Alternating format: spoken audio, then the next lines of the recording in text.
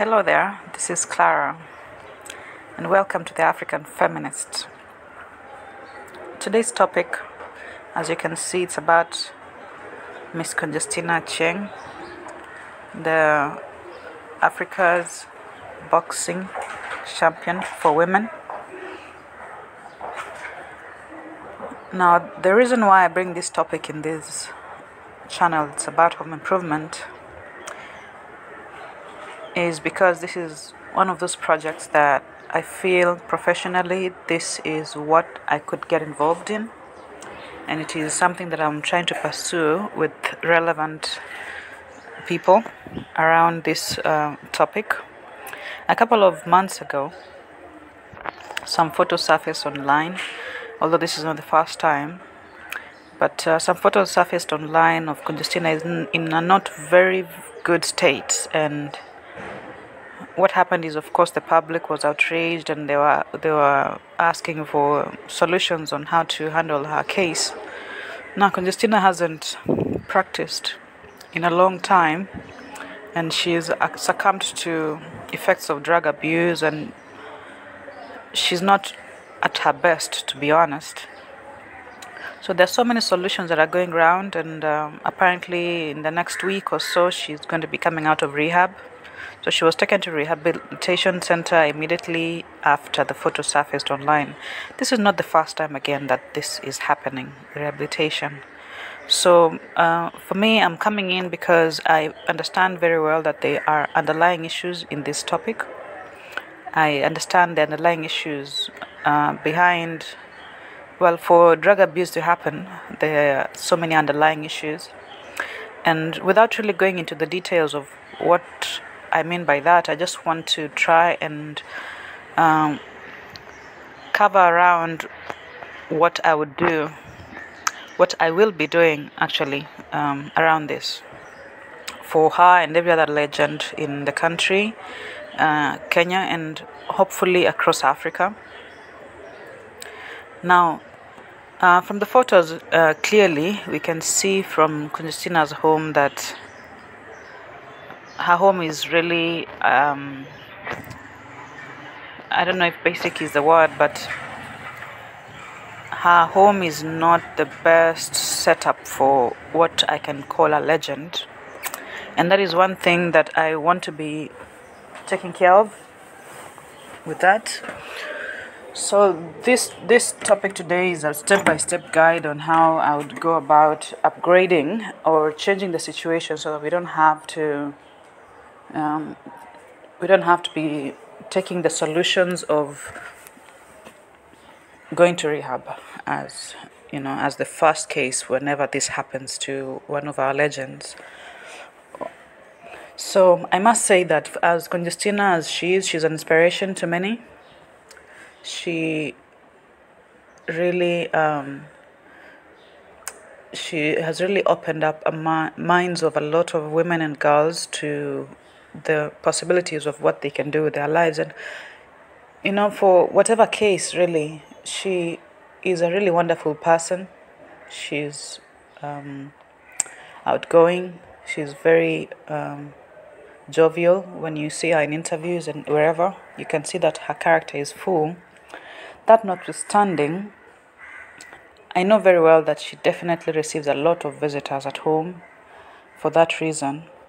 And so I'm going to take this back to the home now, and I'm going to say that the way her home looks may not really encourage any better results, because if you're going to have to take photos next to that house, next to her, they will not look good in any international forum. So the first thing I would do to our house is do very thorough landscaping. Really highlight a few things around the home. Just guide the home a little bit. Guide the homestead on a bit of, can I say, utility areas and things like that, just to guide people, to guide her home to legendary status. After landscaping, I think it's very important that we are able to set up something like a restaurant in her area. Definitely, these for the people that are coming from the area to have a place to eat, definitely, but also because a lot of people will visit her home, and you don't want a situation where there is pressure on her home to really provide such a service as hosting.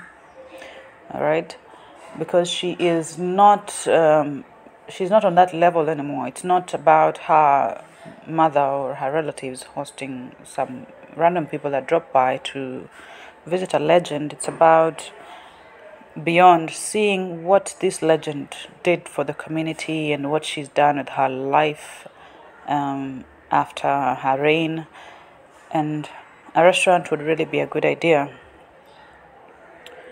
And also, I must say that there's not much of any tourist attractions in Nyanza region, and this will be one of those things that will encourage such kind of movement around Nyanza region.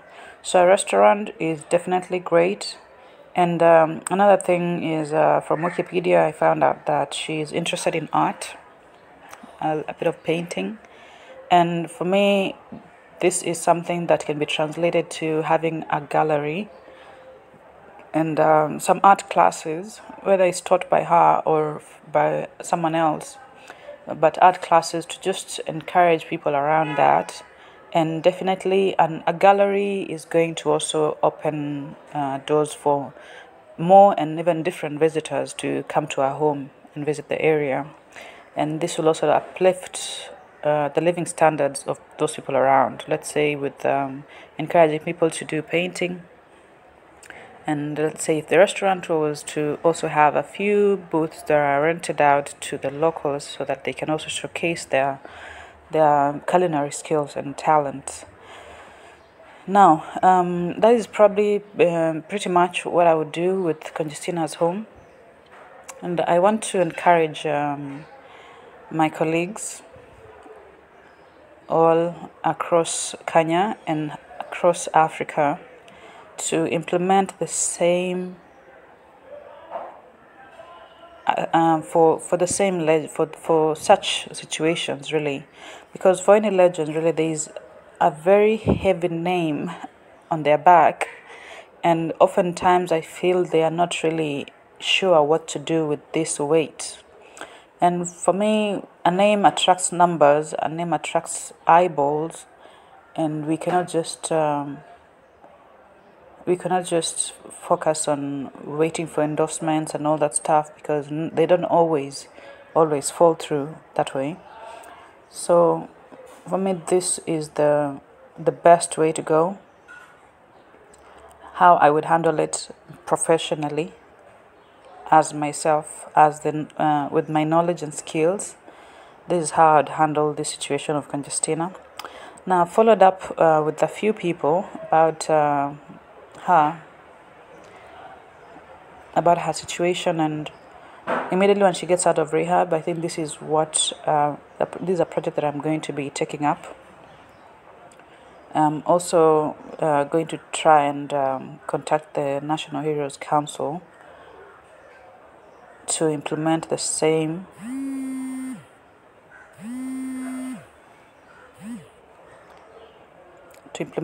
for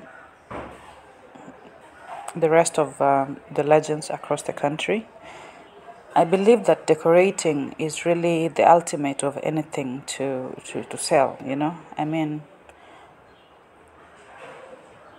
there's really no other way to put this, but if we can just focus on making a place look nice, if we can focus on making our rural areas look organized, on cleaning our cities, on planting flowers in our balconies, on putting a few wall hangings on our walls, and just spending more on type of lighting that we use and things like that, spending more on beauty, spending more on aesthetics, I think we can really go a long way. So for those who are interested in this project to support or just to know the progress of this project, you can check out my LinkedIn for you can check out my LinkedIn or reach out to me via my email address, which is on my about page, and we can collaborate together on the same. Well, that was today's topic. Thank you so much for tuning into The African Feminist. I hope I can see you on the next topic. Bye.